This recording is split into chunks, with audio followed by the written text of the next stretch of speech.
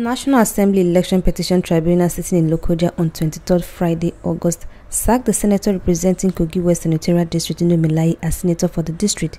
It will be recorded Milayi on the platform of the People's Democratic Party during the State National Assembly election put a total of 85,339 votes to defeat the All Progressive Congress, who scored 66,902 votes.